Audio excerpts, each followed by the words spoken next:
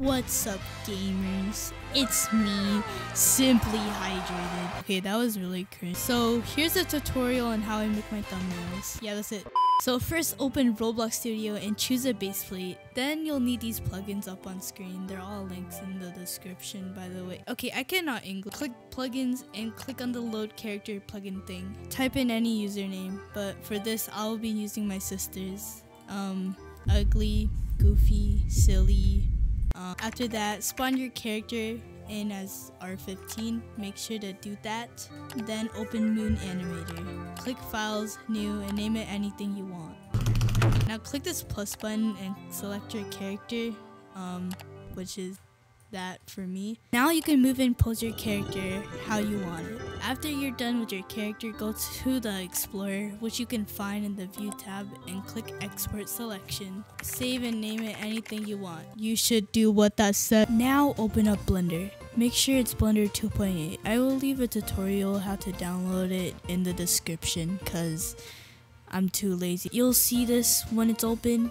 Click off to remove the weird image thing, and then delete the cube by pressing X and clicking delete. Then go to File, Import Wavefront OBJ, and then find where your character is. Make sure it's .obj at the end of it or else it won't work. Now to move it, I'll leave another tutorial in the description because I'm also lazy. Click on the circle thing and then delete the light. If the textures don't appear, I have no idea how to fix it, so maybe searching it up will help.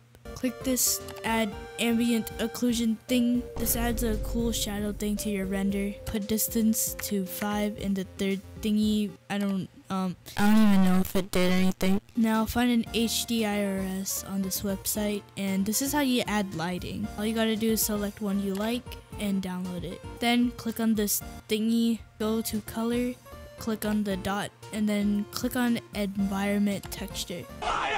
Click open and select your HDIRS. Then it will give you this lighting and a background. To remove the background, go to this TV thing, whatever, click film, then click transparent. You can change the strength if you want, but I want mine to be 3. Now click on this printer looking thing and set the resolution to 3840 x 2160, and that's how you make it HD. So to open your camera, click on view and cameras and click active camera, and you can use your walk thingy to move and put it wherever you want the camera to be at. Then click render and render image. After that, just click on image and save as. You can save it anywhere you want.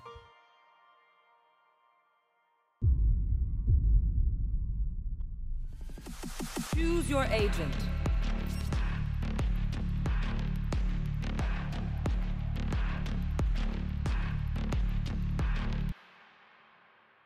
Finally, the last step.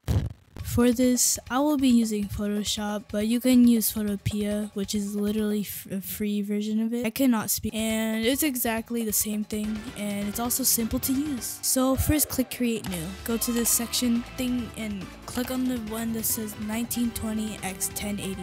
Then create. Drag your render into what you're using, and I will have a tutorial on the basics so you can learn it easier, and because I'm also lazy. Now you can brighten up the image, so you can go to adjustments and go to brightness and contrast. You can change how it looks. After that, I usually add saturation, but don't add too much or else it will look like this. So I add a light gray background so it's easier for you guys to see. So click on your render in the layers and double click on it. This thing should pop up, and what I do is add inner glow first. Set blend mode to overlay, opacity at 75 to 80, and change the size to anything you want. If you want this highlight thing Mini Bloxia and Fulton has, click inner shadow, set choke to 100, size to 0, and distance to about 8 or 10. Then add a black stroke and you should have it. Anyways, back to my thumbnail style. I sometimes add a small white stroke around the render, and I also sometimes use outer glow or drop shadow. But for now, I'll be using outer glow and stroke. Now I'm finding a fire background because my sister is a demon. You know. Right now, I'm scaling it up so it fits the screen. Make sure to put the background under your render, and boom! So I changed the hue of the background, added this radial zoom blur thing, and brightened it up. I also changed the render by removing its outline and changing the outer glow color to red. You can always do changes like what I did to the background and like other stuff, I guess. Instead of the fire one, I decided to go with space. I changed the hue and blurred it with Gaussian blur. Now to add text, press T on your keyboard and click anywhere on the image thingy, then type anything you want on the thumbnail. Scale up the text and change it into a bold font so it stands out. For this, I'll be using Monster Wrap. Then double click on your text layer, add a drop shadow, and you can see what setting looks the best. For this, I want my text to look kind of 3D, so I made the shadow like that. Then I add a gradient. You can make it any color, but I'm doing gray and white. After that, press inner glow and make it so you can see it, but make sure not to add too much because it'll look really bad. So I decided to bring back the fire background thing and change the blend mode to screen, and now it looks like this. Now it's finished.